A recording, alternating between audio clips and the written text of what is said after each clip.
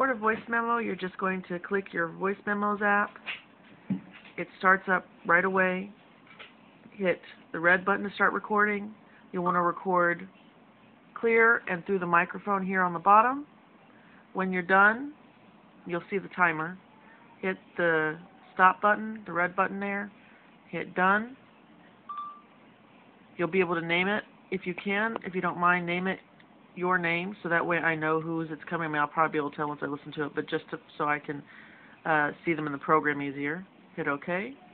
You're going to see the recording there. Tap the recording, hit the up arrow,